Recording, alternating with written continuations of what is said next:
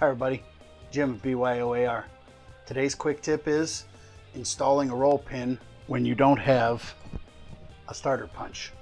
So for some reason your starter punch is broke, you lost it, you're somewhere you need to do a repair and you don't have that tool that you need.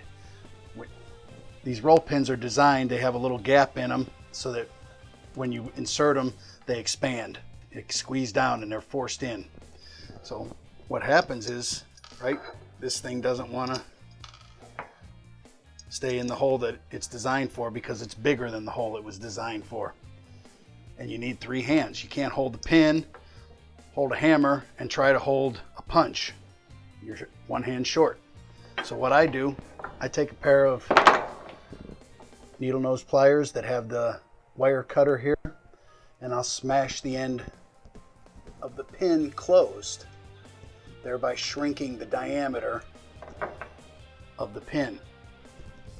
And then it allows that pin to sit in the hole. It doesn't go in very far, but it goes in just far enough that that pin is going to stay in place, then allows you to use a punch or whatever it is you might have to guide that pin in with a hammer and not have to try to hold the pin at the same time.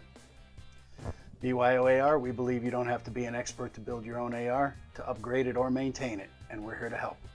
Thank you.